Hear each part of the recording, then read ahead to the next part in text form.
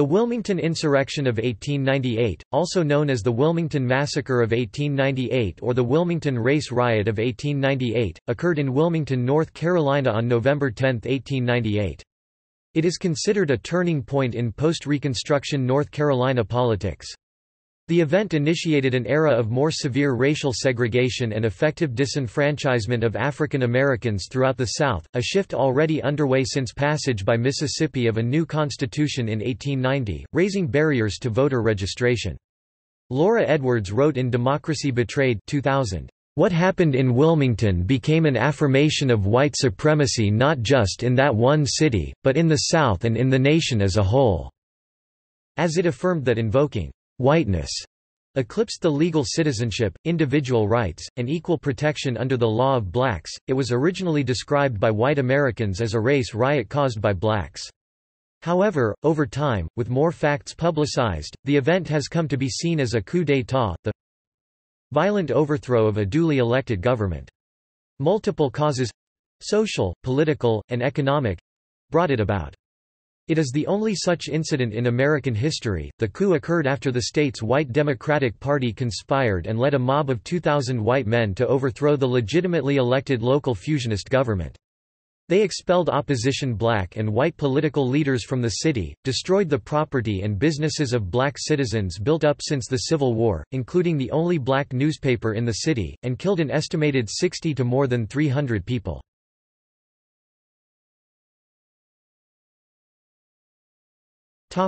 Background. In 1860, before the Civil War, Wilmington was majority black and the largest city in the state, with nearly 10,000 people. Numerous slaves and free people of color worked at the port, in households as domestic servants, and in a variety of jobs as artisans and skilled workers. With the end of the war, freedmen in many states left plantation and rural areas for towns and cities, not only to seek work but to gain safety by creating black communities without white supervision. Tensions grew in Wilmington and other areas because of a shortage of supplies. Confederate currency had no value and the South was impoverished at the end of the Long War. In 1868, North Carolina ratified the 14th Amendment, resulting in the recognition of Reconstruction, and in the state legislature and governorship falling under Republican rule. Democrats greatly resented this «radical» change, which they deemed as being brought about by blacks, Unionist carpetbaggers, and race traitors. Freedmen were eager to vote, tending to support the Republican Party that had emancipated them and given them citizenship and suffrage. For a temporary period, Confederate veterans were barred from office and voting. Many white Democrats had been embittered since the Confederacy's defeat. Insurgent veterans joined the Ku Klux Klan (KKK), which generated considerable violence at elections to suppress the black vote. Democrats regained control of the state legislature in 1870. After the KKK was suppressed by the federal government through the Force Act of 1870, new paramilitary groups arose in the South. By 1874, chapters of Red Shirts, a paramilitary arm of the Democratic Party, had formed in North Carolina.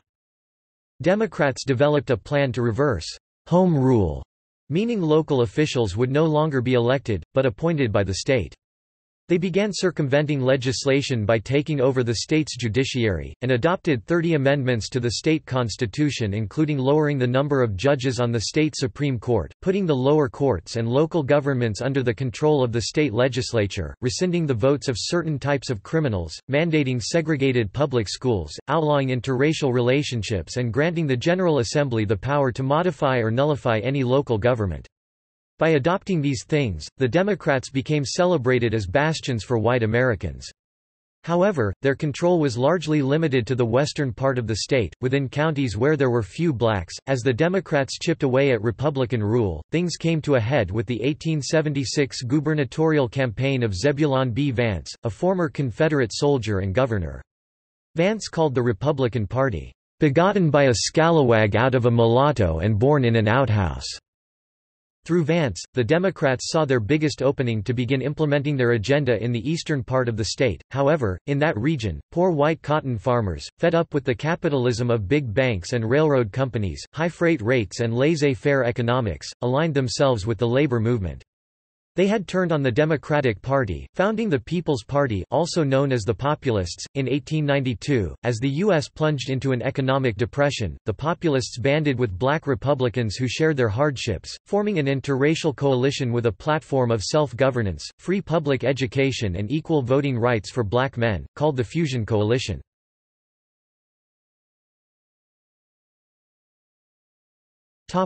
Wilmington. In the years that followed, Wilmington, then the largest city in the state, had a majority black population, with blacks accounting for about 55% of its roughly 25,000 people.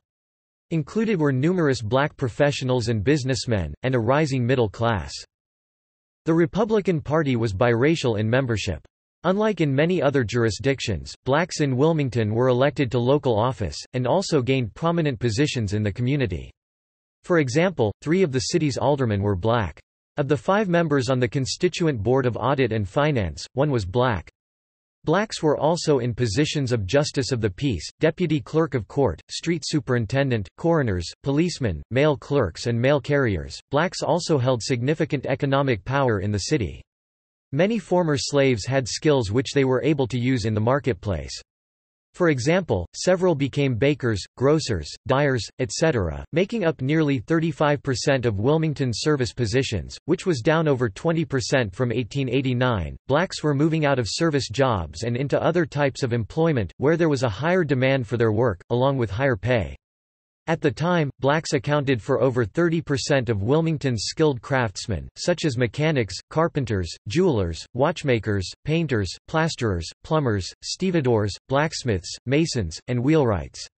In addition, blacks owned 10 of the city's 11 restaurants, 90% of the city's 22 barbers, and one of the city's 4 fish and oysters dealerships. There were also more black bootmakers, shoemakers than white ones. 1/3 of the city's butchers were black, and half of the city's tailors were black. Lastly, 2 brothers, Alexander and Frank Manley, owned the Daily Record, Wilmington, one of the few black newspapers in the state at the time, which was reported to be the only black daily newspaper in the country. With the help of patronage and equitable hiring practices, a few blacks also held some of the most prominent business and leadership roles in the city, such as architect and financier Frederick C. Sagewar. Thomas C. Miller was one of the city's 3 real estate agents and auctioneers, and was also the only pawnbroker in the city, with many whites known to be indebted to him. John C. Dancy replaced a prominent white Democrat as the appointed collector of customs at the Port of Wilmington, in 1897, at a salary of nearly $4,000, about $113,000 in 2017. The editor of the Wilmington Messenger often disparaged him by referring to Dancy as Sambo of the Customs House. Black professionals increasingly supported each other. For example, of the over 2,000 black professionals in Wilmington at the time, more than 95% were clergy or teachers, professions where they were not shut out from competing, unlike doctors and lawyers.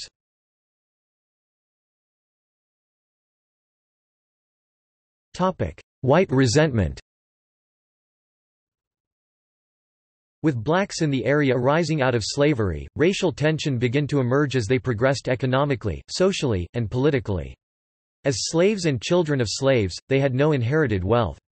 With the collapse of the Freedmen's Bank, of the 37 branches, one was in Wilmington. Some Wilmington blacks lost much of their savings and, after the experience, most blacks distrusted banks. Freedmen were also leery of debt, as the debt-slave metaphor stuck within the community. In addition, credit or loans available to them were marked up in price. The annual interest rate of credit charged to blacks was nearly 15%, compared to under 7.5% for poor whites, and lenders refused to let blacks pay off their mortgages in installments. This practice, known as principal or nothing, positioned lenders to take over black property and businesses through forced sales. The lack of inherited wealth, limitations of access to credit, and loss of savings through federal mismanagement and fraud, created a combined effect in which blacks could not save anything, or otherwise acquire the means, to own taxable property. Though blacks made up nearly 60% of the county's population, property ownership among them in Wilmington was rare, at just 8%. Of nearly $6 million in real and personal property taxes, blacks paid less than $400,000 of this amount. And while the per capita wealth for whites in the county was around $550, it was less than $30 for blacks. Affluent whites believed that they were paying taxes in a disproportionate amount given the amount of property they owned, relative to the city's blacks, who now held the political power to prevent affluent whites from changing this ratio. Additionally, there was tension with poor, unskilled whites, who competed with blacks in the job market, and found their services in less demand than that of skilled black labor. Blacks were caught between not meeting the expectations of affluent whites, and exceeding the expectations of poor whites, effectively moving too fast and too slow at the same time. While thus numerically strong, the Negro is not a factor in the development of the city or section. With 30 years of freedom behind him and with an absolute equality of educational advantages with the whites, there is not today in Wilmington a single Negro savings bank or any other distinctively Negro educational or charitable institution, while the race has not produced a physician or lawyer of note. In other words, the Negro in Wilmington has progressed in very slight degree from the time when he was a slave. His condition can be summed up in a line. Of the taxes in the city of Wilmington and the county of New Hanover, the whites pay 96 2/3 RDS%, while the Negroes pay the remainder 3 1/3 RDS%.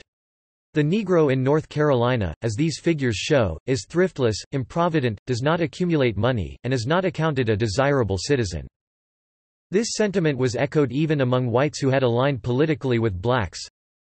An impression prevails that these colored people have grown greatly in wealth, that they have acquired homesteads, have become taxpayers and given great promise along these lines. It is not true. In North Carolina they had as fair a chance as in any other southern state, perhaps better than any other. And here it is sad to hear their frequent boast that they own 8 millions of property. This is about 3%, according to the tax list, the total of which shows an amount much less than the actual total values of the state, but this fact does not disturb the proportion between the races. They are 30% of the population. After 30 years of opportunity, they have 3% of the property. True, they may claim that this is all net gain as they started with no property. But they did not start with nothing. They started with enormous advantages over whites. They were accustomed to labor. The whites were not. They had been for generations the producers of the state and the whites the consumers. They were accustomed to hardship and privation and patient industry. They had the muscle. If in this 30 years they have only acquired this pittance, where will they be in another 30 years considering that the advantages of their start are largely, if not entirely lost? Several homes and businesses of successful blacks would sometimes be torched by whites at night. But because blacks had enough economic and political power to defend their interests, socially, things were relatively peaceful.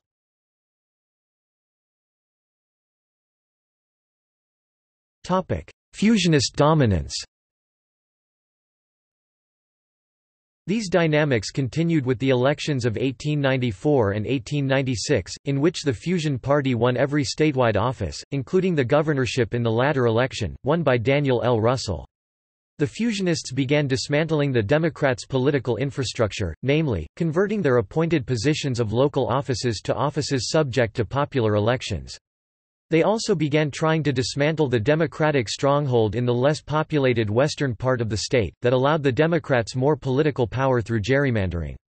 And, they encouraged blacks to vote, which was an estimated 120,000 Republican sympathizers. By 1898, Wilmington's key political power was in the hands of the Big Four, who were representative of the Fusion Party: the mayor, Dr. Silas P. Wright; the acting sheriff of New Hanover County, George Zadock French; the postmaster, W. H. Chadbourne; and businessman Flavial W. Fosters, who wielded substantial support and influence with black voters.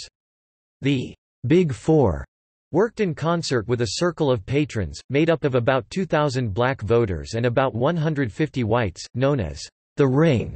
The Ring included about 20 prominent businessmen, about 6 first- and second-generation New Englanders from families that had settled in the Cape Fear region before the war, and influential black families such as the Sampsons and the Howes.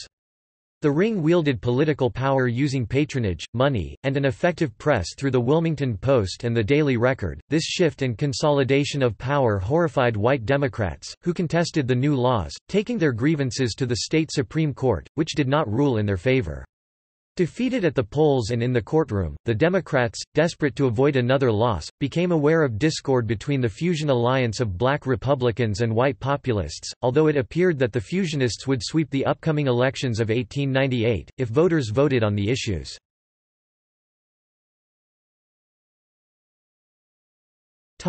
Issues. The economic issues, on which the Fusion Party built its alliance, included free coinage. Currency reform was an emotional issue and the Fusionists built a pragmatic political coalition around it. The Coinage Act of 1834 increased the silver-to-gold weight ratio from its 1792 level of 15:1, to 16:1, which set mint price for silver below its international market price. In 1873, due to a change in market dynamics and currency circulation, the Treasury revised the law, which abolished the right of holders of silver bullion to have their metal struck into fully legal tender dollar coins, ending bimetallism in the United States, and placing the nation firmly on the gold standard. Because of this, the act became contentious in later years, and was denounced by people who wanted inflation as the crime of 73. The appearance of this was that it hurt poor people, who referred to silver as the poor man's money, given its use and circulation among the poor. While state populist leadership believed its party was more ideologically aligned with the Democrats, some populists refused to align with a party that did not support increased coinage of silver. 1868 North Carolina Railroad bonds scandal. Ever since before the Civil War, the state had been trying to expand the Western North Carolina Railroad, which was incorporated in 1855. The railroad, which was supposed to link Asheville to both Paint Rock, Alabama and Ducktown, Tennessee, saw its construction stalled at Henry Station, a few miles from Old Fort, around 1872, as it was plagued with construction problems in the Blue Ridge Mountains and became insolvent due to underfunding, misappropriation of bonds, and poor management. The state purchased the railroad in June 1875 for $825,000. However, in purchasing the railroad, the state became liable for its nearly $45 million in debts, a substantial amount of that due to fraud because, in 1868, two men had defrauded the state legislature into issuing bonds for the railroad's western expansion. When Zebulon Vance was re-elected as governor, he was aware of the economic benefits that the railroad could bring to Asheville. However, there was a conflict of interest in that Vance was from Asheville, and his family owned a lot of land in the area. Vance made the railroad's completion a personal crusade, so much so that he made some controversial decisions to see its competition through. One such decision was that he was constantly contacted by bondholders for a resolution, however, paying the bondholders would further cost the financially strapped state, which would only further delay the construction of the railroad. So Vance publicly decried the debt, but refused to take any action to resolve it during the rest of his governorship, leaving the bondholders saddled with the debt. He later left office to become a U.S. Senator, and after the railroad was completed, using leased convict labor, he negotiated a sale of the railroad to a private company. After Vance left, the state would issue a complete settlement of less than 15% of the roughly $45 million in bonds, leaving bondholders upset. Democrats blamed Republicans for the mishap, as they held legislative power when it happened. However, Fusionists associated railroads with the capitalist greed of Democrats. In addition, many of the Democrats blaming Republicans had voted to authorize the bonds, notably Tom Jarvis. Debt relief. Whites and blacks had differing experiences with debt after the Civil War. For whites, before the war, being in debt invoked undertones of personal moral failings. However, after the war, when most whites were in debt, it created a recognition of a community. The community then began to band together to push for political and economic reforms, and negotiated for favorable rates. Conversely, blacks deemed debt another form of slavery, one that was immoral, and sought to avoid it. They were often subject to high, non-negotiable interest rates.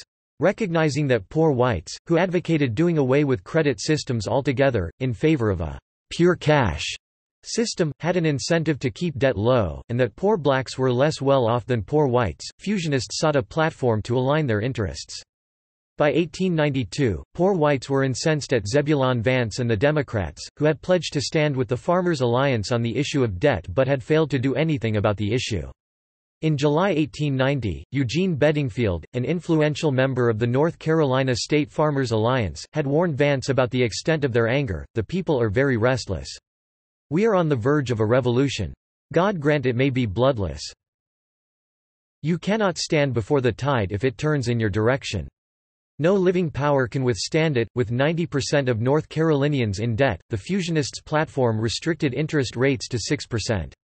In 1895, once in office, the Fusionists successfully passed the measure with about 95% of black Republicans and white populists supporting the measures. However, 86% of Democrats, who accounted for most of the lending class, opposed it. 1898 White Supremacy campaign. In late 1897, 9 prominent Wilmington men were unhappy with what they called Negro rule. They were particularly aggrieved about fusion government reforms that affected their ability to manage, and game fixed to their advantage, the city's affairs. Interest rates were lowered, which decreased banking revenue. Tax laws were adjusted, directly affecting stockholders and property owners who now had to pay a like proportion of taxes on the property they owned. Railroad regulations were tightened, making it more difficult for those who had railroad holdings to capitalize on them. Many Wilmington Democrats thought these reforms were directed at them. The city's economic leaders, the 9 men, the Secret Nine: Hugh McCrae, J. Allen Taylor, Hardy L. Fennell, W. A. Johnson, L. B. Sasser, William Gilchrist, P. B. Manning, E. S. Lathrop, and Walter L. Parsley, banded together and began conspiring to retake control of the government. Around the same time, the newly elected Democratic State Party chairman, Furnifold Simmons, was tasked with developing a strategy for the Democrats' 1898 campaign. Simmons knew that in order to win, he needed an issue that would cut across party lines. A student of Southern political history, he knew that racial resentment was easy to inflame. He would later admit he had taken notice when, in the previous year, Mario Butler wrote in his newspaper, The Caucasian, "There is but one chance and but one hope for the railroads to capture the next legislature, and that is for the nigger to be made the issue." So Simmons decided to build a campaign around the issue of white supremacy, knowing that the question would overwhelm all other issues. He began working with the Secret Nine, who volunteered to use their connections and funds to advance his efforts. He developed a strategy to recruit men who could write, speak, and ride. Writers were those who could create propaganda in the media. Speakers were those who would be powerful orators. And riders were those who could ride a horse and be intimidating. He also had Tom Jarvis relay a promise to the large corporations. If the Democrats won, the party would not raise their taxes. In March 1898, after realizing that Raleigh News and Observer and the Charlotte Observer, which represented both the liberal and conservative wings in the Democratic Party, were together in the same bed shouting "nigger," Simmons met with Josephus Jody Daniels, the editor of the News and Observer, who also had the 21-year-old cartoonist Norman Jennett, nicknamed Sampson Huckleberry, on staff, and with Charles Aycock. The men met at the Chautauqua Hotel in New Bern, and began planning how to execute the Democratic campaign strategy. Simmons began by recruiting media outlets sympathetic to white supremacy, such as the Caucasian and the Progressive Farmer, which cynically called the populists the white man's party, while touting the party's alliance with blacks. He also recruited aggressive, dynamic, and militant young white supremacists to help his effort. These publications presented blacks as being insolent, accused them of exhibiting ill will and disrespect for whites in public, labeled them as corrupt and unjust, constantly laid claims about black men's alleged interest in white women, and accused white fusionists allied with them of supporting Negro domination. Simmons summarized the party's platform when he stated, "North Carolina is a white man's state and white men will rule it, and they will crush the party of Negro domination beneath a majority so overwhelming that no other party will ever dare to attempt to establish Negro rule here." Party leader Daniel Schenck added, "It will be the meanest, vilest, dirtiest campaign since 1876. The slogan of the Democratic Party from the mountains to the sea will be but one word: nigger." On November 20, 1897, following a Democratic Executive Committee meeting in Raleigh, the first statewide call for white unity was issued. Written by Francis D. Winston, it called on whites to unite and "re-establish Anglo-Saxon rule and honest government in North Carolina." He called Republican and populist rule anarchy, evil, and apocalyptic, setting a vision for the Democrats to be the saviors, the redeemers, that would rescue the state from tyranny.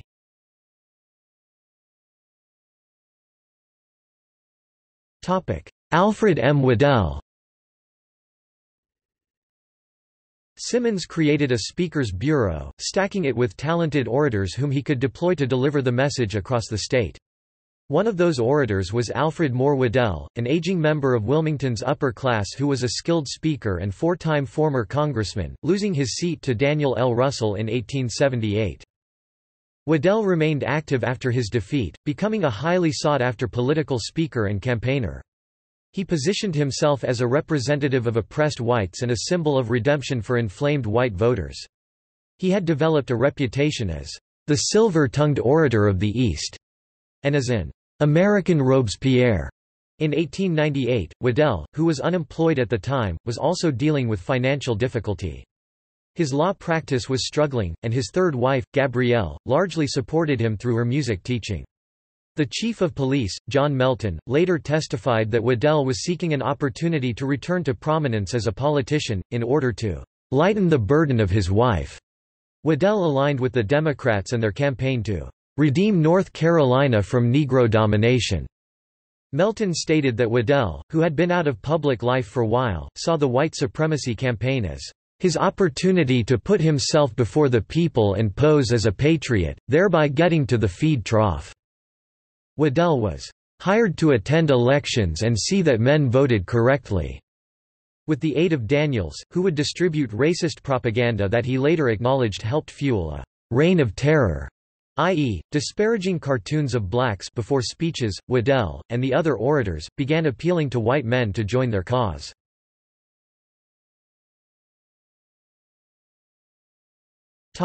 White supremacy clubs. As the fall of 1898 approached, prominent Democrats, such as George Rountree, Francis Winston, and attorneys William B. McCoy, Iredell Mears, and John D. Bellamy, began organizing white supremacy clubs, known as the White Government Union. The clubs demanded that every white man in Wilmington join. Many good people were marched from their homes, taken to headquarters, and told to sign. Those that did not were notified that they must leave the city, as there was plenty of rope in the city. Membership in the clubs began spreading throughout the state. The clubs were complemented by the development of a white labor movement created to oppose blacks competing with whites for jobs. The White Laborers Union got the backing of the Wilmington Chamber of Commerce and the Merchants Association, which vowed to create a permanent labor bureau for the purpose of procuring white labor for employers. The efforts of the white supremacists finally consolidated in August 1898, when Alexander Manly, owner of Wilmington's only black newspaper, The Daily Record, wrote an editorial responding to a speech supporting lynchings by printing that many white women were not raped by black men, but willingly slept with them. Manly was the acknowledged grandson of Governor Charles Manly and his slave, Corinne. Whites were outraged at Manly's piece. This provided an opening for Democrats, now calling themselves the White Man's Party, as evidence, supporting their claims of predatory and emboldened blacks.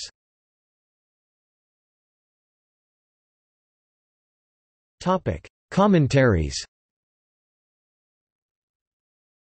For some time, Josephus Daniels had used Wilmington as a symbol of Negro domination, because its government was biracial, ignoring the fact that it was dominated by a two-thirds white majority. Many newspapers published pictures and stories implying that African American men were sexually attacking white women in the city. This belief was championed throughout the country following a speech by Rebecca Latimer Felton, a prominent women's suffragist, and wife of Georgia populist William H. Felton, at the Georgia Agricultural Society, about the problems farm wives faced. She stressed that, of all the threats farm wives face, there was none greater than the black rapist, due to the failure of white men to protect them. She advocated that white men should resort to vigilante justice as a way for them to restore that protection. When there is not enough religion in the pulpit to organize a crusade against sin, nor justice in the courthouse to promptly punish crime, nor manhood enough in the nation to put a sheltering arm about innocence and virtue, if it needs lynching to protect woman's dearest possession from the ravening human beasts, then I say lynch, 1,000 times a week if necessary. In response to Felton's speech, and the danger it imposed upon black men, 32-year-old Alexander Manly wrote an editorial, refuting it and addressing white women having consensual sex with black men. A Mrs. Felton from Georgia, makes a speech before the Agricultural Society, at Tybee, Ga., in which she advocates lynching as an extreme measure.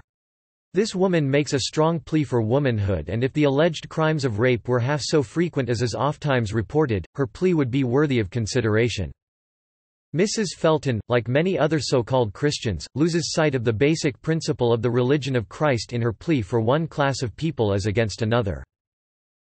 Mrs. Felton begins well, for she admits that education will better protect the girls on the farm from the assaulter.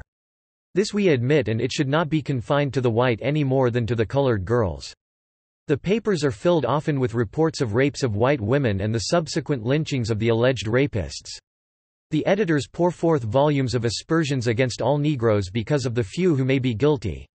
If the papers and speakers of the other race would condemn the commission of the crime because it is crime and not try to make it appear that the Negroes were the only criminals, they would find their strongest allies in the intelligent Negroes themselves, and together the whites and blacks would root the evil out of both races. We suggest that the whites guard their women more closely, as Mrs. Felton says, thus giving no opportunity for the human fiend, be he white or black. You leave your goods out of doors and then complain because they are taken away. Poor white men are careless in the matter of protecting their women, especially on the farms. They are careless of their conduct toward them, and our experience teaches us that the women of that race are not any more particular in the matter of clandestine meetings with colored men than are the white men with colored women. Meetings of this kind go on for some time until the woman's infatuation, or the man's boldness, bring attention to them, and the man is lynched for rape.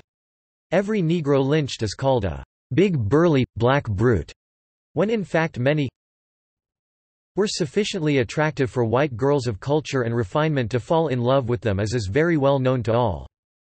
Mrs. Felton must begin at the fountain head if she wishes to purify the stream. Teach your men purity. Let virtue be something more than an excuse for them to intimidate and torture a helpless people. Tell your men that it is no worse for a black man to be intimate with a white woman than for the white man to be intimate with a colored woman. You set yourselves down as a lot of carping hypocrites. In fact, you cry aloud for the virtue of your women while you seek to destroy the morality of ours. Don't ever think that your women will remain pure while you are debauching ours. You sow the seed, the harvest will come in due time. Fearing the backlash of the peace, 5 prominent black Wilmington Republicans, W. E. Henderson, lawyer; Charles Norwood, Register of Deeds; Elijah Green, alderman; John E. Taylor, Deputy Collector of Customs; and John C. Dancy, Collector of Customs, urged Manley to suspend the paper. However, many whites were appalled at the suggestion of consensual sex between black men and white women. Within 48 hours, white supremacists, aided by newspapers across the South, used Manley's words, though reprinting incendiary distortions of them, as a championing catalyst for their cause. Waddell, and other orators, began inciting white citizens with sexualized images of black men, insinuating black men's uncontrollable lust for white women, running newspaper stories and delivering speeches of black beasts who threatened to deflower white women. Following the coup, Felton would later say of Manley, when the Negro Manley attributed the crime of rape to lewd intimacy between Negro men and white women of the South, the slanderer should be made to fear a lyncher's rope rather than occupy a place in newspapers. Prior to this editorial, the Daily Record had been considered a very creditable colored paper throughout the state, that had attracted subscriptions and advertising from blacks and whites alike. However, after the editorial, white advertisers withdrew their support from the paper, crippling its income. His landlord, M. J. Heyer, then evicted him. For his own safety, Manley was forced to relocate his press in the middle of the night. He and supporters moved his entire press from the corner of Water Street and Princess Street to a frame building on 7th Street between Ann and Nunn. He had planned to move to Love and Charity Hall, aka Ruth Hall, on South 7th Street, but it declined to take him as a tenant because his presence would have greatly increased the building's insurance rate. Black pastors asked their congregations to step in and purchase subscriptions to help keep Manley's newspaper solvent, which many black women agreed to do, as they deemed Manley's paper to be the one medium that has stood up for our rights when others have forsaken us. John C. Dancy would later call Manley's editorial, the determining factor of the riot, while Star News reporter, Harry Hayden, referred to it as the straw that broke Mr. Nigger's political back.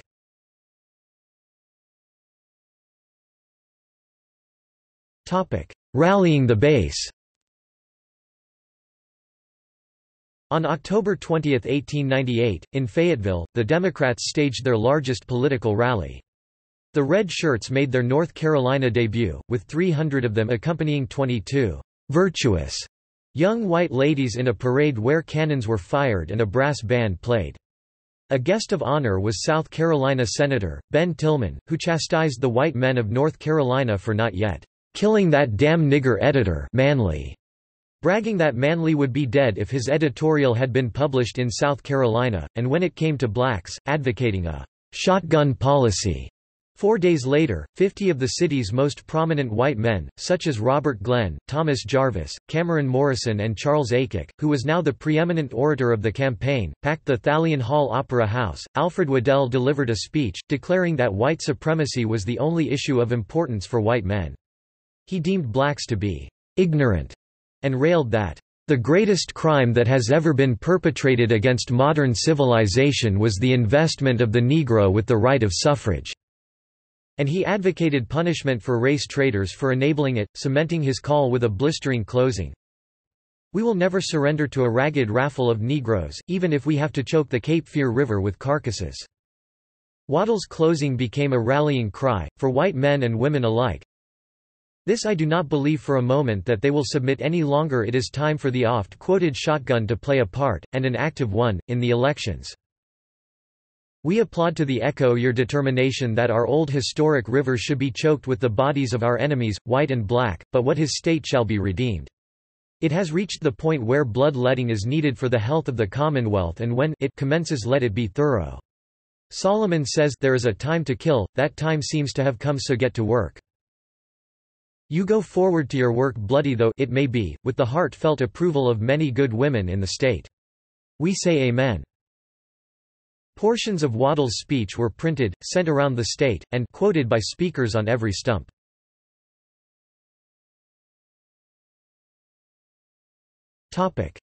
White Supremacy Convention.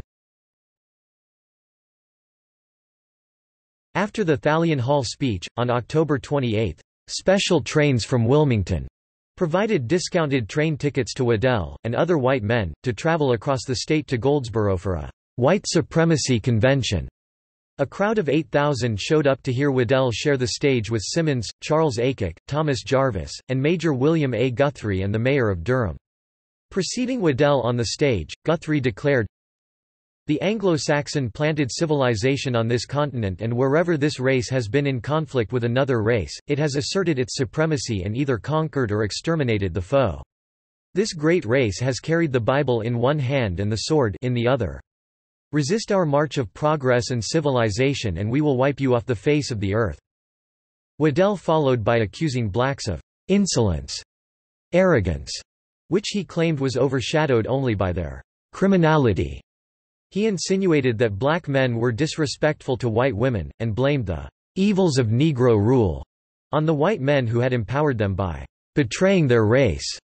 Once again, he concluded his speech assuring them that white men would banish blacks, and their traitorous white allies, even if they had to fill the Cape Fear River with enough black dead bodies to block its passage to the sea.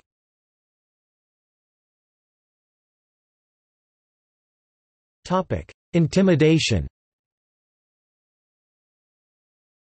Waddell's speech so inspired the crowd that the Red Shirts left the convention and started terrorizing black citizens and their white allies, in the eastern part of the state, right away. They destroyed property, ambushed citizens with weapon fire, and kidnapped people from their homes and whipped them at night, with the goal of terrorizing them to the point where Republican sympathizers would be too afraid to vote, or even register to do so. The populists accused the Democrats of crying, "Nigger," to distract from the issues, and of attacking the character of good men in order to get elected to office. Several populists began trying to fight back in the court of public opinion, like Oliver Dockery, who was attacked by John Bellamy at the White Supremacy Convention. "You may abuse me, if you like, but I want to tell you that you will never make a duck. I cannot close without referring to my opponent, as he has seen fit to attack me." On the night before the canvassing board met, Saul Weil chartered a boat and, at the hour of midnight, went to Southport where convened the canvassing board, all of whom were Democrats, and made the arrangements to throw out the entire populist vote of this county on the ground that the ballots wore not on white enough paper. And the votes were thrown out. Now Bellamy asks populists to save him. The man who would steal a man's vote is a pig. Democrats will not let the Negro vote. This should prompt you colored people to stand together with the populists and your other white friends, until we fasten this honest election law on the state forever. Can there be a more diabolical scheme than this latest plan of monopoly? What think ye, laborers? Are you ready to march into the trap? Are you ready to surrender your liberties? Can the hypocrite leaders be anything else except tools or fools? Are you ready to follow them? Progressive farmer, when you go to town be tempted. They set you up to dinner at the hotel, give you a drink, call you a good fellow, too good to be in the fusion crowds, and in 100 other ways they will tempt you to tall down and worship the Simmons ransom gold bug machine. The Democrats in Tar Heeldom are straining their lungs and using all the big type in the printing of farce to prove that Negro domination is what is the matter in North Carolina. But it won't work, not altogether. Wherein is Negro domination responsible for the Democratic judges who have sat on the bench in recent years in a state of beastly intoxication and sentenced innocent men to the penitentiary and allowed rogues and murders to go free? Wherein was Negro domination responsible for the lease to the Southern Railway of the North Carolina property which has been denounced as a midnight crime? Wherein is Negro domination responsible for the existence of one of the greatest trusts of the century which has impoverished the entire state? Who has been responsible for the shameless record of theft and plunder at the state's capital when the legislature was solidly Democratic? It was because of the infamous proceedings of Democratic misrule and pillage that the Populist Party was born. From the ranks of democracy came every mother's son of the many thousands of populists who are righteous in wrath against conspirators masquerading as untrammeled democracy. That is the truth of the whole sorry business. And whenever the Democratic Party will purge itself, when it will shake off the bloodsuckers and leeches which have disfigured and disgraced it, there are thousands who will return to its folds. Until that glad day comes, the Democrats must do something else besides cry Negro domination. However, the Democrats continued to put more pressure on Republican and populist, leading to candidates being too afraid to speak in Wilmington. Democrats sought to further capitalize on this fear by making efforts to suppress the Republican ticket in New Hanover County, arguing that a win by any political party opposing the Democrats would guarantee a race riot. They convinced the business community of this outcome. The election threatens to provoke a war between the black and white races that will precipitate a conflict which may cost hundreds, and perhaps thousands, of lives, and the partial or entire destruction of the city. We declare to you our conviction that we are on the brink of a revolution which can only be averted by the suppression of a Republican ticket. The red shirts, known to be hot-headed, were looked down upon by the Wilmington white elite as ruffians and low class. However, they deployed the red shirts around the city, who began holding a series of marches and rallies, organized by an unemployed sympathizer, Mike Dowling, an Irishman who, despite being the elected chair of the White Laborers Union, had recently been fired as the foreman of Fire Engine Company No. 2 for incompetency, drunkenness, and continued insubordination.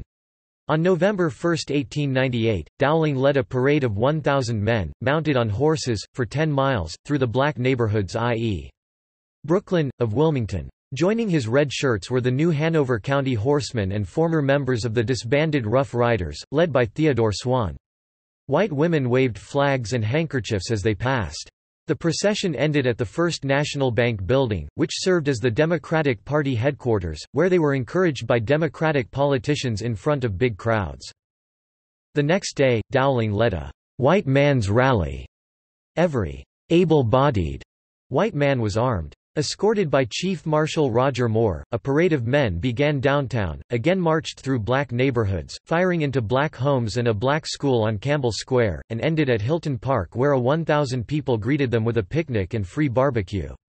A number of defiant speakers followed. For example, future U.S. Representative Claude Kitchin said, "All the soldiers in the United States will not keep white people from enjoying their rights." And, "If a Negro constable comes to a white man with a warrant in his hand, he should leave with a bullet in his brain." Leading up to the election, these gatherings became daily occurrences. The white newspapers announced the time and place of meetings.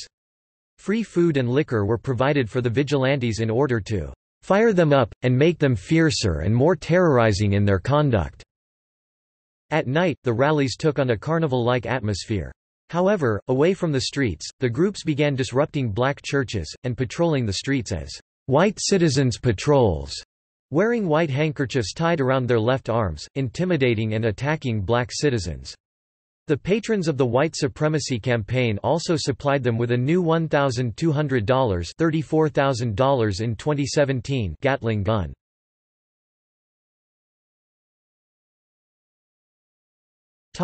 Atmosphere and suppression of black defense. The atmosphere in the city made blacks anxious and tense.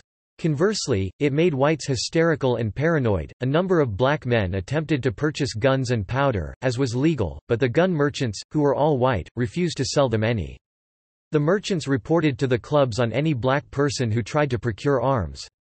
Some blacks tried to circumvent the local merchants by purchasing guns from outside of the state, such as the Winchester Arms Company of New Jersey.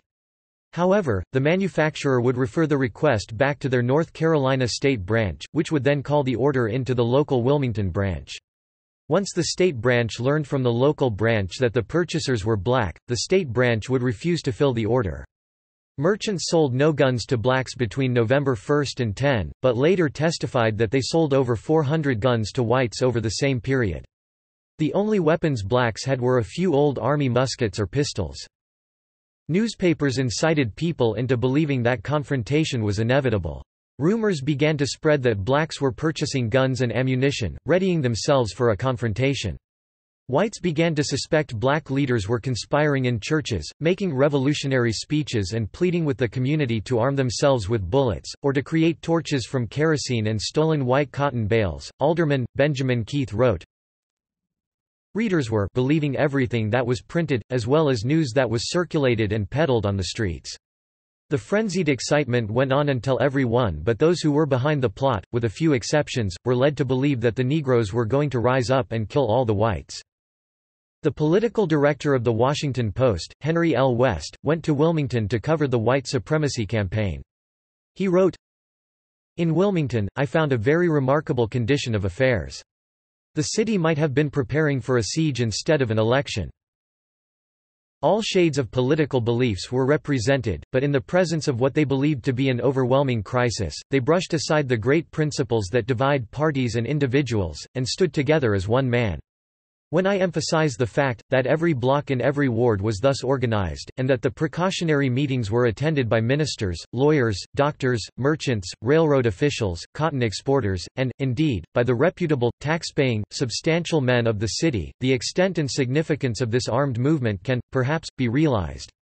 It was not the wild and freakish organization of irresponsible men, but the deliberate action of determined citizens. Military preparations, so extensive as to suggest assault from some foreign foe, must have had unusual inspiration and definite purpose. The fiat had gone forth, and it was expected that the Negroes, when they learned that the right of suffrage was to be denied them, would resist. From their churches and from their lodges had come reports of incendiary speeches, of impassioned appeals to the blacks to use the bullet that had no respect for color, and the kerosene and torch that would play havoc with the white man's cotton in bale and warehouse. It was this fear of the Negro uprising in defense of his electorate—of a forcible and revengeful retaliation—that offered an ostensible ground for the general display of arms, but if the truth be told, the reason thus offered was little more than a fortunate excuse. The whites had determined to regain their supremacy, and the wholesale armament was intended to convey to the blacks an earnest of this decision. There would have been rapid-fire guns and Winchester rifles if every church had held a silent pulpit, and every lodge room where the Negroes met had been empty. White supremacy, therefore, was the magnet that attracted, the tie that bound, the one overwhelming force that dominated everything. The Democrats hired 2 detectives to investigate the rumors, including one black detective. However, the detectives concluded that the black residents were doing practically nothing. George Roundtree would later write that 2 other black detectives claimed that black women agreed to set fire to their employers' homes, and that black men threatened to burn Wilmington down if the white supremacists prevailed in the election. To prevent any black conspiring, the Democrats forbade blacks from congregating anywhere. Right before the election, the Red Shirts, supported by the white government union, were told that they wanted the Democrats to win the election, "at all hazards and by any means necessary, even if they had to shoot every Negro in the city." The Red Shirts had so instituted a level of fear among the city's blacks that, approaching the election, they were in a state of terror amounting almost to distress. The day before the election, Waddell excited a large crowd at Thalian Hall when he told them, "You are Anglo-Saxons. You are armed and prepared and you will do your duty. Go to the polls tomorrow, and if you find the Negro out voting, tell him to leave the polls, and if he refuses, kill him, shoot him down in his tracks. We shall win tomorrow if we have to do it with guns."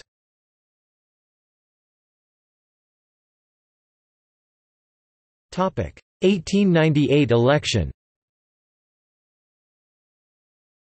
Most blacks and many Republicans did not vote in the election, hoping to avoid violence, as Red Shirts had blocked every road leading in and out of the city, and drove potential black voters away with gunfire. The Red Shirts were in line with Congressman W. W. Kitchen, who declared, "Before we allow the Negroes to control this state as they do now, we will kill enough of them that there will not be enough left to bury them." Governor Russell, who by this point had withdrawn his name from the ballot in the county, decided to come to Wilmington, as it was his hometown, and he thought he might be able to calm the situation. However, when his train arrived, Red Shirts swarmed his train car and tried to lynch him. When the day was over, Democrats won 6,000 votes, overall, which was sizable given that the Fusion Party won 5,000 votes just 2 years prior. However, years later, it was determined that the 11,000-vote net increase also strongly suggested a high degree of election fraud. Mike Dowling would support this suggestion when he testified that Democrats spent a lot of time working with the Red Shirts, teaching them how to deposit Republican ballots so they could be replaced. The political director of the Washington Post, who was in Wilmington for the election, recounted, "No one for a moment supposes that this was the result of a free and untrammeled ballot, and a Democratic victory here, as in other parts of the state, was largely the result of the suppression of the Negro vote." Despite the Democrats' inflammatory rhetoric in support of white supremacy, and the red shirt armed display, the biracial Fusionist government still remained in power in Wilmington. The night following the election, Democrats ordered white men to patrol the streets, expecting blacks to retaliate. However, no retaliation occurred. The abuse which has been vented upon them for months they have gone quietly on and have been almost obsequiously polite as if to ward off the persecution they seemed involuntarily to have felt to be in the air. In spite of all the goading and persecuting that has been done all summer, the Negroes have done nothing that could call vengeance on their heads. I awoke that next morning with thankful heart that the election has passed without the shedding of the blood of either the innocent or the guilty. I heard the colored people going by to their work talking cheerfully together as had not been the case for many days now.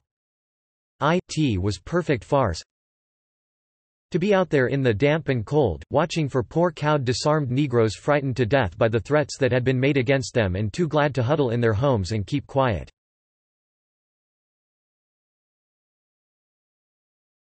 The White Declaration of Independence.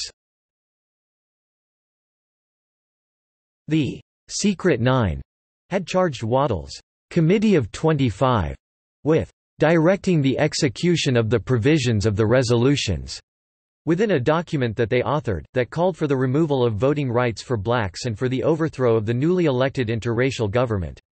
The document was called the White Declaration of Independence. On election day, Hugh McCrae of the Secret Nine had the Wilmington Messenger call for a mass meeting. That evening, the paper published, "Attention white men," telling all white men to meet at the courthouse the following morning for important business. On the morning of November 9, the courthouse was packed with 600 men of all professions and economic classes. Hugh McCrae sat in front with the former mayor, S. H. Fishblate, and other prominent white Democrats. When Alfred Waddell arrived, McCrae provided him a copy of the White Declaration of Independence, which Waddell read to the crowd, asserting the supremacy of the white man. He proclaimed that the U.S. Constitution did not anticipate the enfranchisement of an ignorant population of African origin, that never again will white men of New Hanover County permit black political participation, that the Negro should stop antagonizing our interests in every way, especially by his ballot, and that the city should give to white men a large part of the employment heretofore given to Negroes. Believing that the Constitution of the United States contemplated a government to be carried on by an enlightened people, believing that its framers did not anticipate the enfranchisement of an ignorant population of African origin, and believing that those men of the state of North Carolina, who joined in framing the Union, did not contemplate for their descendants subjection to an inferior race. We, the undersigned citizens of the City of Wilmington and County of New Hanover, do hereby declare that we will no longer be ruled and will never again be ruled, by men of African origin. This condition we have in part endured because we felt that the consequences of the War of Secession were such as to deprive us of the fair consideration of many of our countrymen. While we recognize the authority of the United States and will yield to it if exerted, we would not for a moment believe that it is the purpose of 60 million of our own race to subject us permanently to a fate to which no Anglo-Saxon has ever been forced to submit. We, therefore, believing that we represent unequivocally the sentiments of the white people of this county and city, hereby for ourselves, and as representatives of them, proclaim that the time has come for the intelligent citizens of this community owning 95% of the property and paying taxes in proportion, to end the rule by Negroes. That we will not tolerate the action of unscrupulous white men in affiliating with the Negroes so that by means of their vote they can dominate the intelligent and thrifty element in the community, thus causing business to stagnate and progress to be out of the question. That the Negro has demonstrated by antagonizing our interests in every way, and especially by his ballot, that he is incapable of realizing that his interests are and should be identical with those of the community. That the progressive element in any community is the white population and that the giving of nearly all the employment to Negro laborers has been against the best interests of this county and city, and is sufficient reason why the city of Wilmington, with its natural advantages, has not become a city of at least 50,000 inhabitants. That we propose in the future to give to white men a large part of the employment heretofore given to Negroes because we realize that white families cannot thrive here unless there are more opportunities for employment of the different members of their families. That we white men expect to live in this community peaceably, to have and provide absolute protection for our families, who shall be safe from insult or injury from all persons, whomsoever. We are prepared to treat the Negroes with justice in all matters which do not involve sacrifice of the intelligent and progressive portion of the community. But are equally prepared now and immediately to enforce what we know to be our rights. That we have been, in our desire for harmony and peace, blinded both to our interests and our rights. A climax was reached when the Negro paper of this city published an article so vile and slanderous that it would in most communities have resulted in a lynching, and yet there is no punishment, provided by the courts, adequate for the offense. We, therefore, owe it to the people of this community and city, as protection against such license in the future, that the record cease to be published and that its editor be banished from this community. We demand that he leave the city forever within 24 hours after the issuance of this proclamation. Second, that the printing press from which the record has been issued be shipped from the city without delay, that we be notified within 12 hours of the acceptance or rejection of this demand. If the demand is agreed to, we counsel forbearance on the part of the white men. If the demand is refused or no answer is given within the time mentioned, then the editor, Manley, will be expelled by force.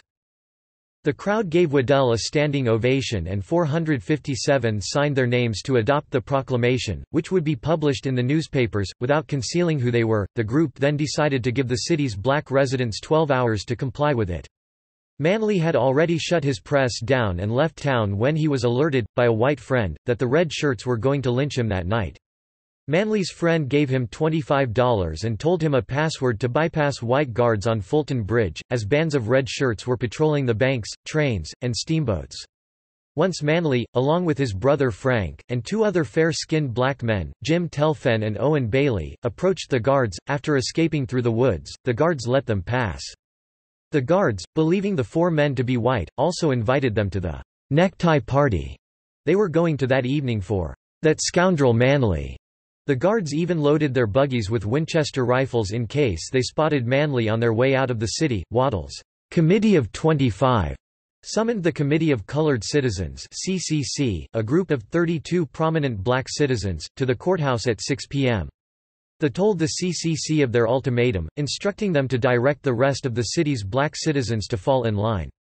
When the black men asked to reason with them, and pleaded that they could not control what Manley did, or what any other black person would do, Waddell responded that the time had passed for words. The black men left the courthouse and went to David Jacobs' barbershop on Dock Street, where they wrote a reply to the committee's ultimatum.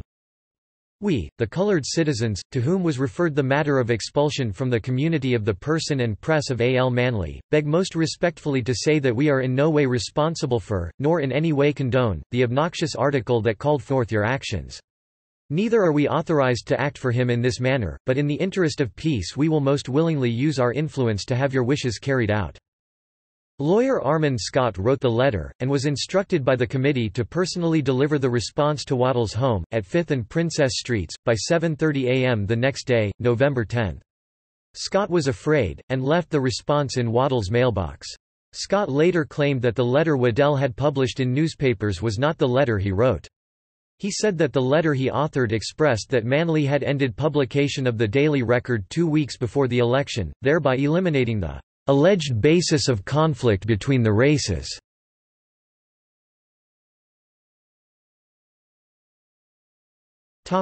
Riot and coup d'état.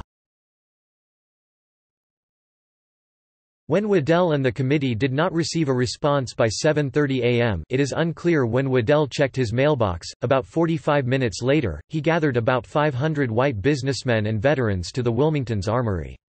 After heavily arming themselves with rifles and the Gatling gun, Waddell then led the group to the two-story publishing office of the Daily Record. They broke into Manley's building, vandalized the premises, doused the wood floors with kerosene, set the building on fire, and gutted the remains. At the same time, black newspapers all over the state were also being destroyed. In addition, blacks, along with white Republicans, were denied entrance to city centers throughout the state. Following the fire, the mob of white vigilantes swelled to about 2,000 men. A rumor circulated that some blacks had fired on a small group of white men a mile away from the printing office. White men then went into black Wilmington neighborhoods, destroying black businesses and property and assaulting black inhabitants with a mentality of killing every damn nigger in sight. As Waddell led a group to disband, and drive out, the elected government of the city, the white mob rioted. Armed with shotguns, the mob attacked blacks throughout Wilmington, but primarily in Brooklyn, the majority black neighborhood. The small patrols were spread out over the city and continued until nightfall. Walker Taylor was authorized by Governor Russell to command the Wilmington Light Infantry troops, just returned from the Spanish–American War, and the Federal Naval Reserves, taking them into Brooklyn to quell the riot. They intimidated both black and white crowds with rapid-fire weapons, and killed several black men. Hundreds of blacks fled the town to take shelter in nearby swamps. As the violence spread, Waddell led a group to Republican Mayor, Silas P. Wright. Waddell forced Wright, the Board of Aldermen, and the police chief to resign at gunpoint. The mob installed a new city council that elected Waddell to take over as mayor by 4 p.m. that day. Once he was officially mayor, the Secret Nine gave Waddell a list of prominent Republicans who he was to banish from the city. The next morning Waddell, flanked by George L. Morton and the Wilmington Light Infantry, marched 6 prominent black people on the list out of Wilmington. The other blacks on the list had already fled. Waddell put them on a train headed north, in a special car with armed guards who were instructed to take them over the state line. Waddell then gathered the whites on the list and paraded them in front of a large crowd, allowing G.Z. French to be dragged on the ground and nearly lynched from a telephone pole, before he was allowed to board the train and leave the city.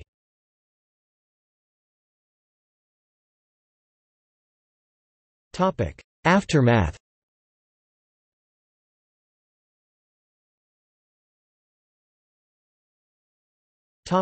Wilmington. The coup was deemed a success for the business elite, with the Charlotte Observer quoting a prominent lawyer who said, "The businessmen of the state are largely responsible for the victory. We have tried to win them, the populists, back by coaxing. In doing this, we have insulted some of the best businessmen in the state. But not so this year. Not before in years have the bank men, the mill men, and the business men in general—the backbone of the property interest of the state—taken such sincere interest. They worked from start to finish, and furthermore they spent large bits of money on behalf of the cause. For several years, this class of men has been almost ignored. It is estimated that by the end of the day, November 10, Waddell's orders led to the killing of between 60 and 300 black people, and to the banishment of about 20 more. The Rev. J. Allen Kirk gave this statement about the experience. It was a great sight to see them marching from death, and the colored women, colored men, colored children, colored enterprises and colored people all exposed to death. Firing began, and it seemed like a mighty battle in war time. The shrieks and screams of children, of mothers, of wives were heard, such as caused the blood of the most inhuman person to creep. Thousands of women, children and men rushed to the swamps and there lay upon the earth in the cold to freeze and starve. The woods were filled with colored people. The streets were dotted with their dead bodies. A white gentleman said that he saw 10 bodies lying in the undertaker's office at one time. Some of their bodies were left lying in the streets until up in the next day following the riot. Some were found by the stench and miasma that came forth from their decaying bodies under their houses. Every colored man who passed through the streets had either to be guarded by one of the crowd or have a paper pass giving him the right to pass.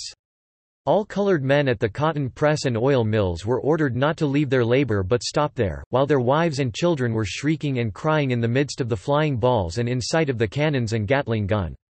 All the white people had gone out of that part of the city. This army of men marched through the streets, sword buckled to their sides, giving the command to fire. Men stood at their labor wringing their hands and weeping, but they dare not move to the protection of their homes.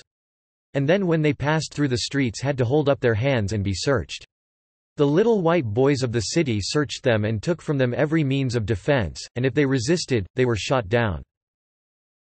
The city was under military rule. No Negro was allowed to come into the city without being examined or without passing through with his boss, for whom he labored. Colored women were examined and their hats taken off, and search was made even under their clothing. They went from house to house looking for Negroes that they considered offensive, took arms they had hidden and killed them for the least expression of manhood. They gathered around colored homes, firing like great sportsmen firing at rabbits in an open field, and when one would jump his man, from 60 to 100 shots would be turned loose upon him. His escape was impossible. One fellow was walking along a railroad and they shot him down without any provocation. It is said by an eye-witness that men lay upon the street dead and dying, while members of their race walked by helpless and unable to do them any good or their families. Negro stores were closed and the owners thereof driven out of the city and even shipped away at the point of the gun. Some of the churches were searched for ammunition, and cannons turned toward the door in the attitude of blowing up the church if the pastor or officers did not open them that they might go through. Along with Alex and Frank G. Manley, brothers who had owned the Daily Record, more than 2,000 blacks left permanently Wilmington, forced to abandon their businesses and properties.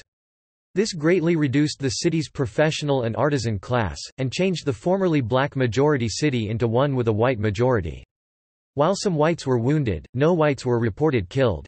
City residents' appeals to President William McKinley for help to recover from the widespread destruction in Brooklyn received no response. The White House said it could not respond without a request from the governor, and Governor Russell had not requested any help. In the 6th District, Oliver Dockery contested Bellamy's congressional seat in court. However, he did not prevail. While the loss of blacks and the refusal to hire black workers benefited the white labor movement in terms of job availability, white men were disappointed with the types of jobs that were available, as they were «nigger jobs» that paid «nigger wages». Subsequent to Waddell's usurping power, he and his team were re-elected in March 1899 to city offices. Waddell would hold the mayorship until his death in 1905.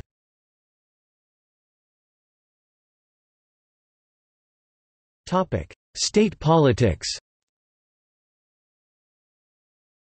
Once installed in the state legislature, in 1899, Democrats, who had accounted for nearly 53% of the vote, determined there were two things they could do to retain their power: preventing blacks from voting, and normalizing a racial hierarchy that allowed poor whites feel empowered over, and antagonistic toward, blacks.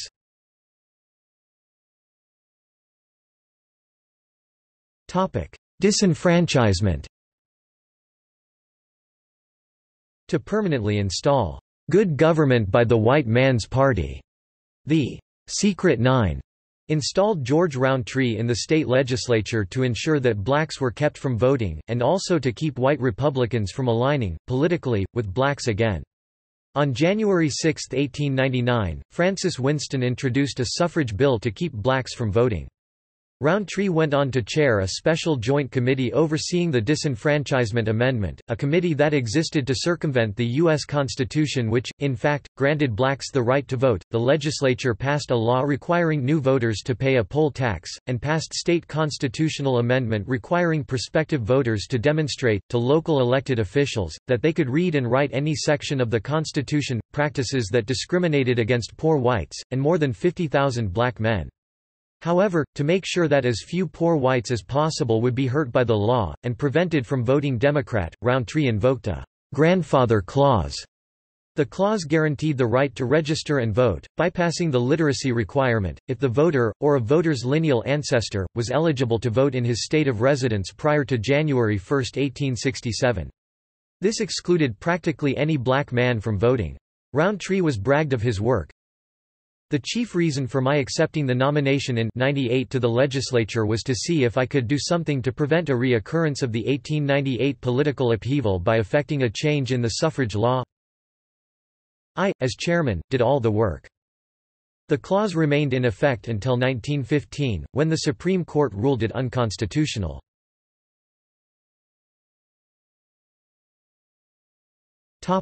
Ushering in Jim Crow. The Democrats also set about passing its first racial hierarchy laws, prohibiting blacks and whites from sitting together on trains, steamboats, and in courtrooms, and even requiring blacks and whites to use separate Bibles. Nearly every aspect of public life was codified to separate poor whites and blacks. These laws, a direct result of the brief political alliance between blacks and poor whites, not only encouraged whites to see black people as outcasts and pariahs, but also rewarded them for doing so, socially and psychologically. This contributed to voluntary separation, whereas whites and blacks lived close to one another prior to 1898 in Wilmington. However, the following year, physical segregation increased between blacks and whites throughout the state, with home value, social status and quality of life improving for whites, the further they physically lived away from blacks. This essentially lessened political democracy in the area, and enhanced oligarchical rule by the descendants of the former slaveholding class. Through 1908, Democrats in other southern states began following North Carolina's example by suppressing the black vote, through disenfranchisement laws or constitutional amendments, of their own. They also passed laws mandating racial segregation of public facilities, and martial law-like impositions on African Americans. The U.S. Supreme Court at the time upheld such measures.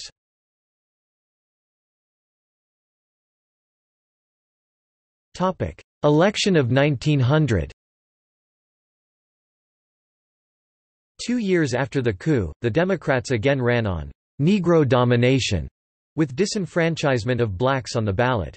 Gubernatorial candidate Charles Aycock, one of the campaign's orators, used what happened at Wilmington as a warning to those who dared to challenge the Democrats. He stated that disenfranchisement would keep the peace. When the votes were counted, only 2 people voted against black disenfranchisement across the entire state, demonstrating the political effect the coup.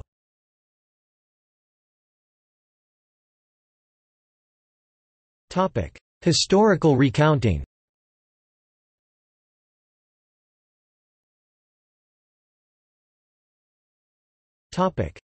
Race riot. On November 26, 1898, Collier's Weekly published an article in which Waddell wrote about the government overthrow.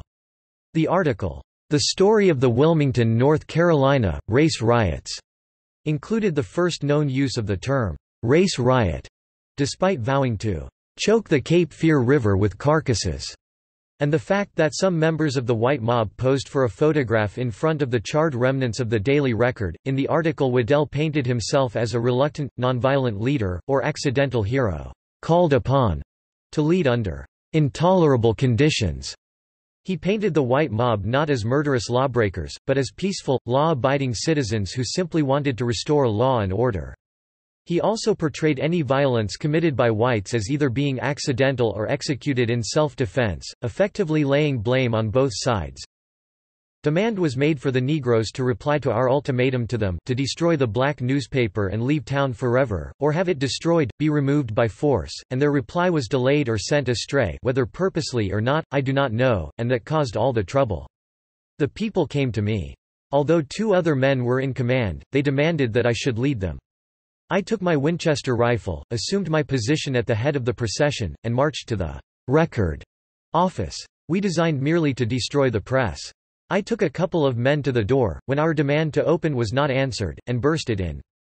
Not I personally, for I have not the strength, but those with me did it. We wrecked the newspaper house. I believe that the fire which occurred was purely accidental, it certainly was unintentional on our part. I then marched the column back through the streets down to the armory, lined them up, and stood on the stoop and made a speech to them. I said, "Now you have performed the duty which you called on me to lead you to perform.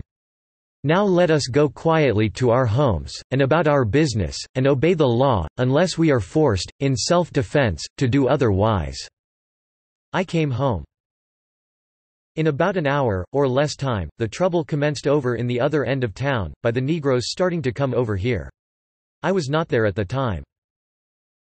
Then they got 7 of the Negro leaders, brought them downtown, and put them in jail. I had been elected mayor by that time.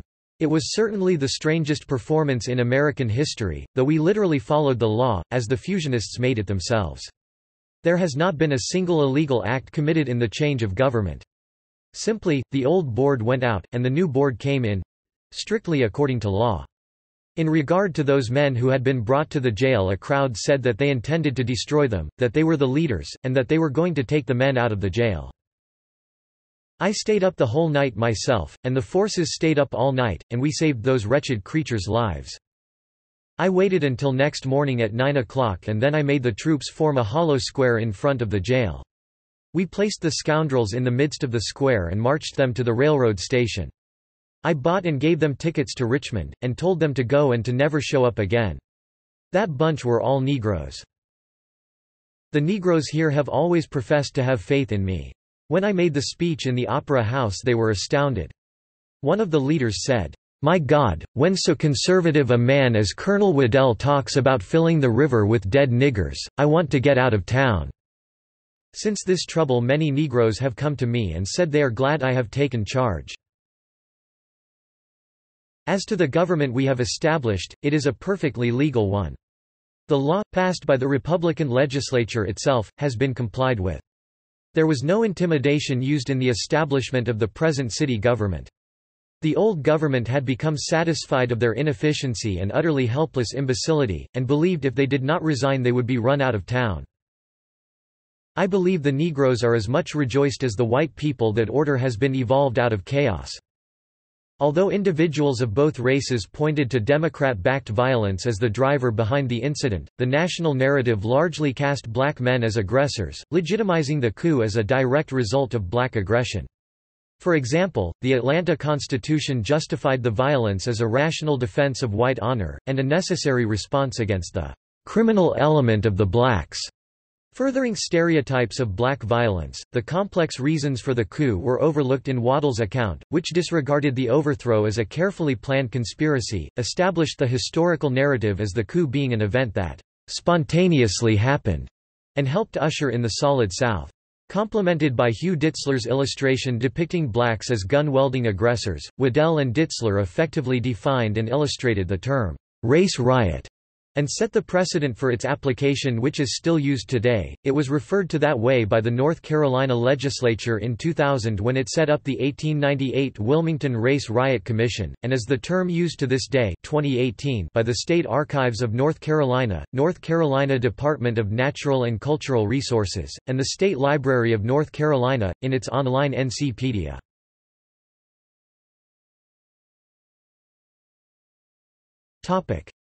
Massacre versus Insurrection. Waddell's Harper's Weekly account framed the violence, and the coup, with a «noble» narrative, comparing the events to the cause of the «men of the Cape Fear» during the American Revolution. For many whites, the gallant framing remained, as the perpetrators of the coup were deemed to be «revolutionary» heroes who led a «insurrection» against a «riotous» black menace. For example, immediately, following the coup participants began reshaping the language of the events. For example, William Parsley, a former Confederate lieutenant colonel, wrote of Wilmington's blacks, Every blessed one of them blacks had a pistol of some sort and many of them rifles and shotguns loaded with buckshot. Supporting that account, Mr. Kramer, a white Wilmington alderman, added, "In the riot, the Negro was the aggressor. I believe that the whites were doing God's service, as the results for good have been felt in business, in politics and in church." Conversely, the black survivors and community maintained that the event was a massacre. A survivor of the incident, who fled the city, Rev. Charles S. Morris, told his account of the event before the International Association of Colored Clergymen in January 1899.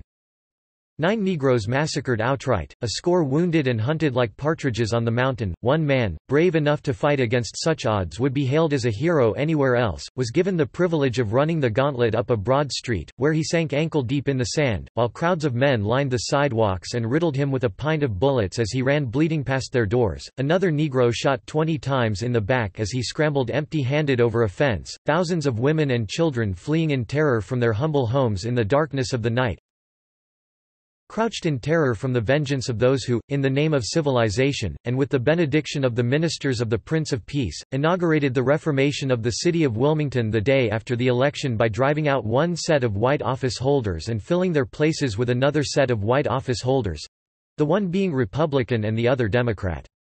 All this happened, not in Turkey, nor in Russia, nor in Spain, not in the gardens of Nero, nor in the dungeons of Torquemada, but within 300 miles of the White House, in the best state in the South, within a year of the 20th century, while the nation was on its knees thanking God for having enabled it to break the Spanish yoke from the neck of Cuba.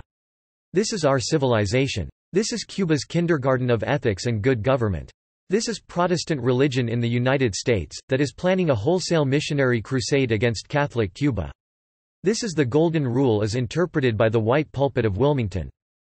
Revisionists dispute the white supremacist aspect of the event, often by 1 denying the culpability of the white actors and 2 framing the cause of the white actors as noble. Arguments that deny culpability, such as equating blame onto blacks, shifts blame away from the white actors and places it onto black residents and their white allies.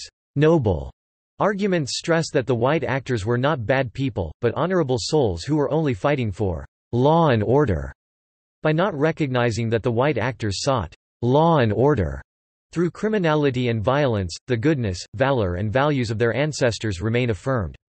The branding of the event as a riot, insurrection, rebellion, revolution, or conflict largely remained until the late 20th century due to the accounts of black survivors being minimized, ignored and omitted. As with the Daily Record destroyed, there were no media outlets to provide recorded accounts of blacks, and due to the South's adoption of Jubal Early's literary and cultural point of view of the lost cause, in which violence perpetuated by whites, across the Civil War, Reconstruction, and the Jim Crow era, evolved into a language of vindication and renewal, the narrative of the lost cause allowed the North and the South to emotionally reunify.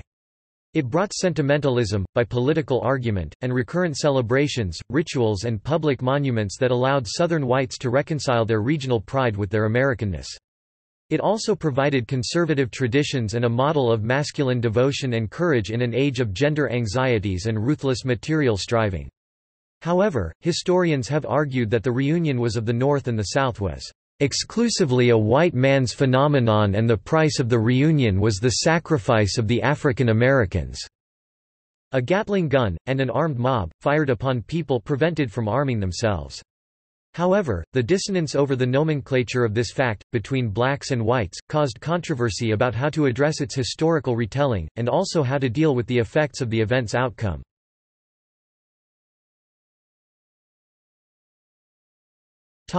1998 Centennial Commission. By the early 1990s, different groups in the city told and understood different histories of the events, sparking interest to discuss and commemorate the coup, following efforts to recognize similar atrocities in which white-led mobs destroyed the black communities, such as in Rosewood and Tulsa, respectively. In 1995, informal conversations began among the African American community, UNC Wilmington's university faculty, and civil rights activists in order to educate residents about what really happened on that day, and to agree on a monument to memorialize the event. On November 10, 1996, the town of Wilmington held a program inviting the community to help make plans for the 1998 Centennial Commemoration. Over 200 people attended, including local state representatives and members of the city council. Some descendants of the white supremacy leaders of 1898 were opposed to any type of commemoration. In early 1998, Wilmington planned a series of Wilmington in Black and White lectures, bringing in political leaders, academic specialists and civic rights activists, as well as facilitators such as Common Ground. George Rountree III attended a discussion held at St. Stephen's AME Church, attracting a large crowd, as his grandfather was one of the leaders of the 1898 violence. Rountree spoke of his personal support for racial equality, of his relationship with his grandfather, and of his refusal to apologize for his grandfather's actions as, "The man was the product of his times." Other descendants of the coup's participants also said they owed no apologies, as they had no part in their ancestors' actions. Many listeners argued with Rountree about his position and refusal to apologize. Some said that, although he bore no responsibility for those events, he personally had benefited from them. Kenneth Davis, an African American, spoke of his own grandfather's achievements during those times, which Rowntree's grandfather and others had snuffed out by their violence. Davis said that the past of Wilmington's black community was not the past Rountree preferred. 1898 Wilmington Race Riot Commission. In 2000, the state legislature, recognizing that the black community had suffered severely, politically and economically, following the coup, especially due to state disenfranchisement and Jim Crow, created the 13-member, biracial, 1898 Wilmington Race Riot Commission to develop a historical record of the event and to assess the economic impact of the riot on blacks locally and across the region and state. Co-chaired by state legislator Thomas E. Wright, the commission studied the riot for nearly 6 years, after hearing from numerous sources and scholars. The commission produced a lengthy report, by Larry Umfleet, on the event, making broad recommendations for reparations by government and businesses that would benefit not only African American descendants, but also the entire community. The commission also recommended 10 bills to the North Carolina legislature, to correct the century-old damage with reparations for victims' descendants through economic and business development, scholarships, and other programs. However, the legislature did not pass any of them. Historians noted that the Raleigh News and Observer had contributed to the riots by publishing inflammatory stories, in addition to the results of the elections in Wilmington.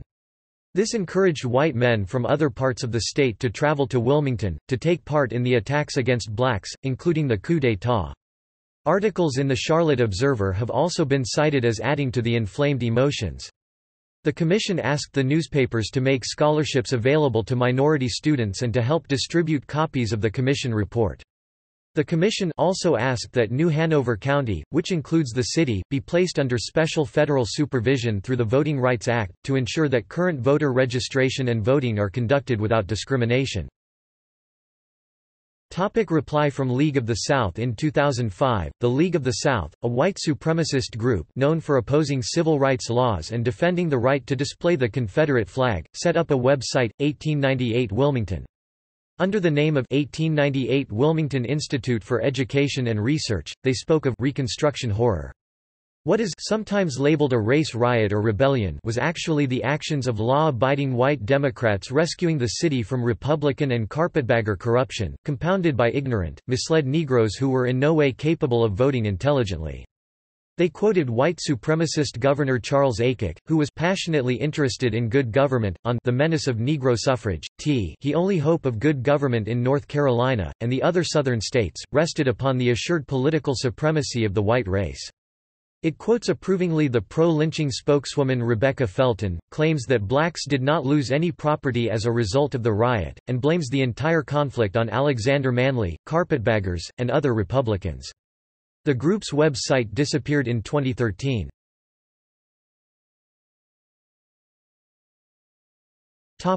Commemorations. Several commemorations of the event have taken place. Former Star News reporter, Harry Hayden, released a romanticized accounting of the overthrow in his 1936 pamphlet, The Story of the Wilmington Rebellion, in which he rebranded the event a «revolution» that had saved North Carolina from Reconstruction. Conversely, Helen G. Edmonds addressed the riot in her 1951 work, The Negro and Fusion Politics in North Carolina, 1894–1901, writing, "In reality, the Democrats effected a coup d'état," as the predominant view of the time reflected the Dunning School's disparagement of Reconstruction, and white historians commonly referred to the events as a race riot, equally attributing blame to blacks. Edmonds' assessment of the events was overlooked by many.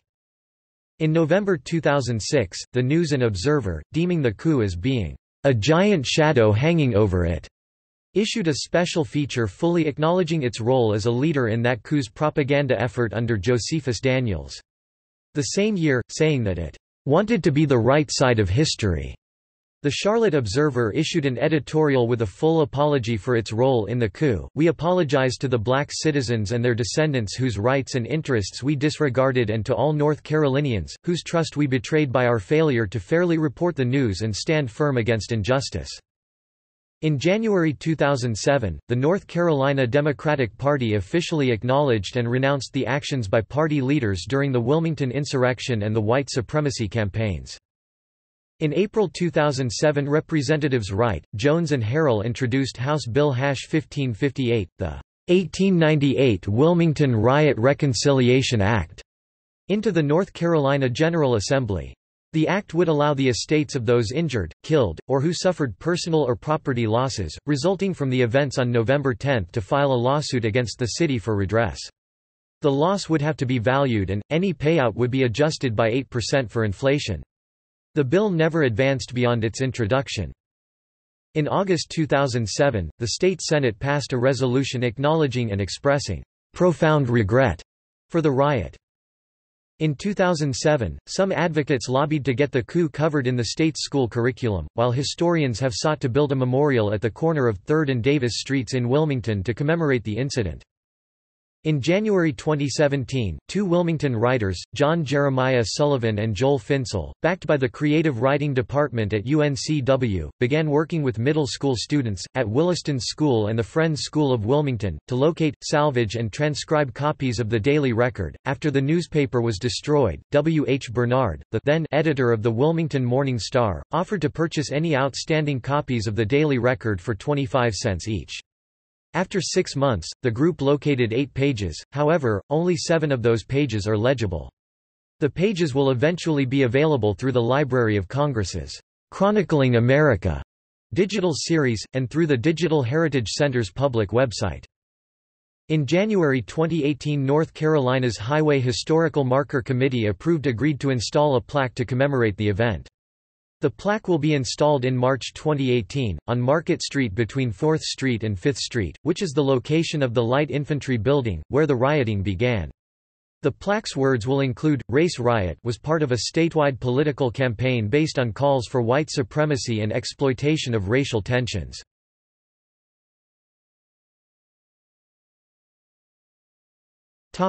In literature,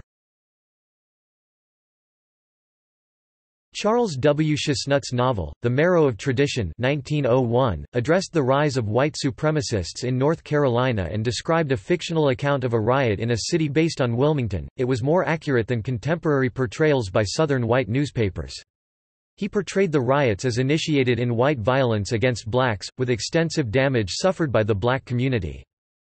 Wilmington author Philip Gerard wrote a novel, Cape Fear Rising 1994, that recounts the 1898 campaign and events leading to the burning of the Daily Record.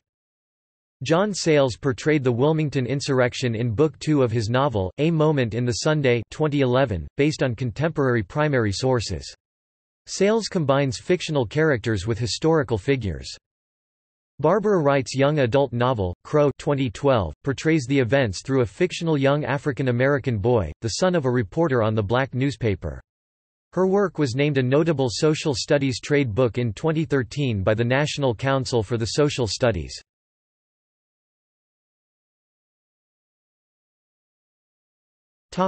Further reading: Edmonds, Helen G. 1951. The Negro and Fusion Politics in North Carolina, 1894–1901. pp. 158–177. Kirschenbaum, Andrea Merrill 1998. The Vampire That Hovers Over North Carolina, Gender, White Supremacy, and the Wilmington Race Riot of 1898. Southern Cultures, 4 3. pp. 6–30.